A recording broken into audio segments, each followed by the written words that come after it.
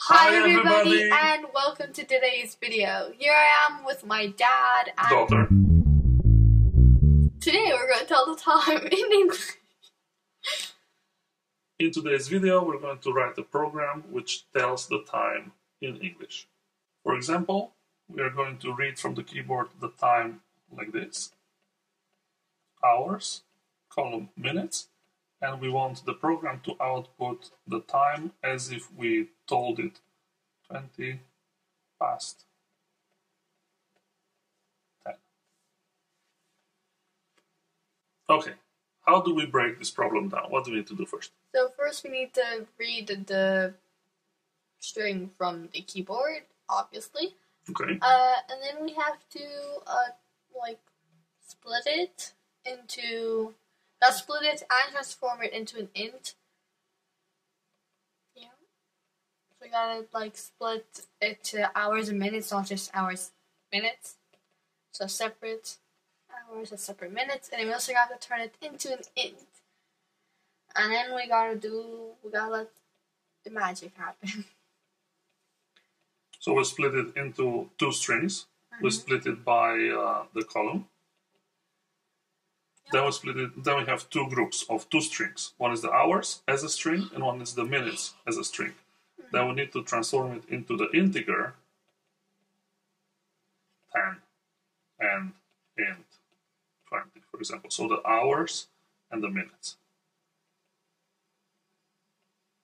We have a bunch of cases then. You gotta look at the minutes and then decide what we say or write or print. So for example, if the minutes are 0, then we are on the top of the hour. Yeah. And that would be? How do you say that? Like o'clock. 7 o'clock. 7 o'clock. So you say the hours, o'clock. Yeah. So let's write that. That's in So, here. for example, it's 7 o'clock. This is what the program should output. Okay, what's the next case? If it's between 1 and 14. 1 and 14. Then should say... minutes past hour. It's 5 past 10, 10 past 10, 14 past 10. If it's 15... then you just say quarter past. If it's 15, then it should just say quarter past the hour. 16:29. 29. That is past too. It's past. It's just like the second case. A, B, C, well, D, which is basically much the same as A. Yeah, it's the same as B, not as A. Okay, next. What is the next case? 30, which is just half past hour. Half past hour. Next one. 31 and 44. And that is 60 minus minutes to The next hour. the next hour. 2, H plus 1. Then 45 is the special case, which It's is... quarter to next hour. And the next one, I think the last one is... 46 to 59, which is just the same as 60 minus M to H plus 1. Okay, let's make sense? coding, yes. Let's get coding. So, can you tell us what this code is doing? It is reading a string from the keyboard. Okay, and this string And is... storing it. what is the string? The string is the hours and the minutes, but With column in between. yeah. So, okay, we are assuming that the hour in string format is hours, column, minutes, and then we assume that it's correct. a valid and a correct input. If you happen to be at an interview, always ask the interviewer if it's okay to assume that the inputs are correct. It doesn't matter if the interviewer says don't do validation. What matters is that you asked. And if you do, you will always score more points at the interviews. So let's proceed. I'm not going to have to ask the interviewer if we have to do validation because he's not an interviewer, I don't think. So we read this string. We're here. And now we need to split it. We need to split it by the column. Yep. Okay. Then we get two strings after that. Yeah. Now you have the two parts as strings inside an array on position 0 and 1. Now you need to parse them to int. Yeah. Okay, good. Now can you explain these two lines, what they do? So on the first one, I I take the first value of the array, and that's the hours, and I parse them. And that's a verb. I parse them to an int. Into an int, and then I put that into the int h. And the same for minutes. Same with minutes. Good. So now we are here. We've just done this. We have two variables. One is m, one is h, which contain our hours and minutes as int. Now we need to start doing the if-else, the cases. So let's make another method. So if m. So now basically we start with the first case. We are right about here, the case A, and we're going to check if the minutes is 0.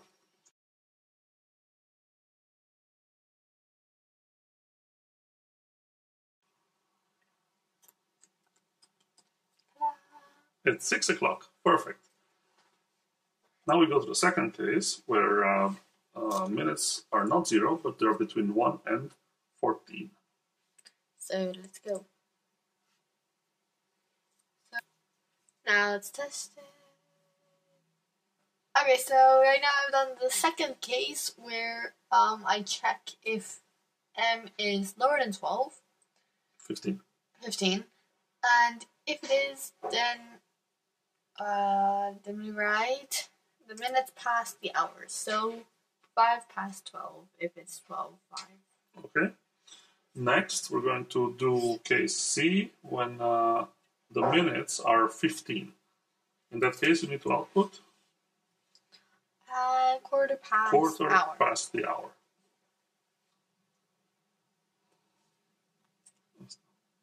Perfect. Next will be case D, which is actually the same as case B. So we are now between 16 and 29. That's what you need to check. Okay, please tell us what you did. So I'm checking if I already know that m is not 15. So then I'm checking between if it's not 30. If it's below. If it's below 30. It's less than 30. And it is. That's a good thing I noticed you did. If m is 0, then you do something. Otherwise, it says if m is less than 15. It means it's not 0, but it's less than 15. So it's between 1 and 14. Otherwise, it's 15 or then less than 30. It means it's between 16 and 29. So that's why we have all these else if cases. Now is half past the hour. So this is case E. So if minutes is 30, then you're going to output half past hour. Half past the hour. So if it's 6:30, then let's write half past 6. You can do that? 6:30? Yes.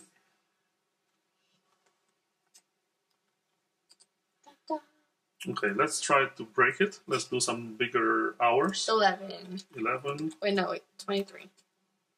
So far, nothing will break, I think, because it's not interesting cases. Half past 23. Ah, half past 23. That's not right. Huh? It should be half past 11. So we just identified a corner case. If the hours are above 12, then you don't say it's half past 23, for example. You just want to say it's half past 11. Okay, so if the hours are greater than 12, then you're going to subtract 12 from it. So instead of 13, it becomes 1. Yeah. And if it's 12, then it becomes 0. Because it's if it's 24, it becomes... No, if it's 12, it stays 12. Oh, yeah. Can you test this? 23, 30. Half past 11, okay. Alright, next case would be F, where we check if M is between 31 and 40. 44. 44, sorry. Go ahead. Okay, so else if M is lower than 45, then we do... Let's test it. So, for 35, so this be 35 to 5. Can you explain a bit what we did? I checked if the minutes are smaller than 45. So that means that we are between 31 and 44 now. That's the case we handle. And if it is, then we will write 60 minus minutes. Because we're here. So we need to output 60 minus minutes. So if it's 35, then we say it's 60 minus 35 is 25. And we need to say is 25 to and the next hour. So if it's 4, then it becomes 5. So it's 25 to 5. I think now we can break it. Yeah. Because that h plus 1, I don't like it. Try something to break it. Yeah. 35. Let's do 420. 36. 24 to 13. Oh, okay, correct. So this is not correct. Yeah. So in this case, when we have the hours are 12, then we want the next hour not to be 13, but to be 1. So this should be 24 to 1. Let's handle this case. So only do this if minutes are greater than 30 and the hour is 12. Then hour becomes 0. That's plus 1. Because then it goes into the next hour. It's h plus 1. So 0 plus 1 is 1, or if it's 11 plus 1 is 12, and so on. Can you test this? Yeah. Try to do the same as before. So 12, 36. 24 to 1. It works. That's good. Now we're going to do case G, I think. Yeah. Yes, we are at case G right now, so that means we are at 45 minutes to the hour. So you need to print out quarter to the next hour. So right now I have checked if M is 45, and if it is, then we'll go into the if, and then we'll print out quarter to the next hour. Correct. Which brings us down to the last case, which is between 46 and 59. Then you need to say the same as 60 minus the minutes to the next hour. And because we already did everything else and there's nothing else to do, we're just going to make it an else. This should be the last else of the if-else branch. And because it's the same as this one, then I'm going to copy-paste it. And we're done. That's about it. I think this is the solution. Can you think of other corner cases? No. You look very bored. No, I actually cannot. Thank you for watching. And if you think this content is interesting, then please leave a like. And maybe subscribe. And until next time. Bye-bye. Bye-bye.